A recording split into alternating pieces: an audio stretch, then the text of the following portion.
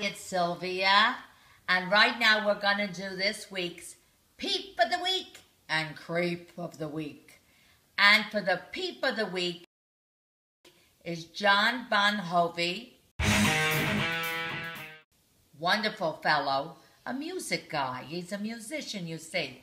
And he has a special program called Soul Homes in Philadelphia. He put over $16 million into this program. That's what kind of wonderful guy he is, let me tell you. And he has these apartments and places where people can live. They pay a little bit of rent, not much. And he has special programs. Programs to assimilate people who have been homeless or maybe incarcerated or something. Education programs and career programs and this and that. You know why he's the Peep of the Week, John Bon Jovi? Is because he has a big heart and he really cares. And he's cute. Now for the Creep of the Week. Boy, were we full of creeps this week, let me tell you. The Creep of the Week is Gwyneth Paltrow. Because she's a little highfalutin, you know, I don't like her so much. At first she was married, and she's the specialist on marriage, telling everyone about marriage, and we see how good that worked. Not. Then she had kids, and she's a specialist on parenting, and now she's divorced, and she's a specialist on divorce. And let me tell you something, Gwenny.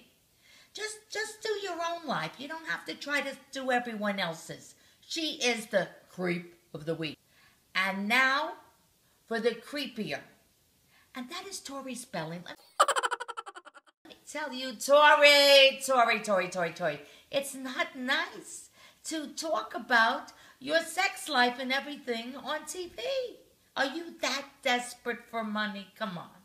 Now, Dean doesn't want to be with you because sexy. He said you're not good with that. And who else are you going to get? If you can't give a good BJ, who are you going to get? But I'm not worried for you. And I also see where you play to the camera, but that's not how you really live.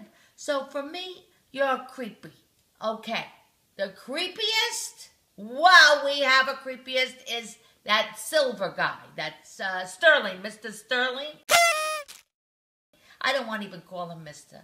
And I think that the Clippers should be taken away from him.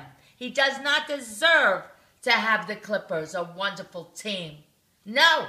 I don't like him, and I don't like his girlfriend. I don't like any of them. Now, I want to say something to the Clippers. You go and you do the best you can do for yourselves. Get out of here, Sterling, and go.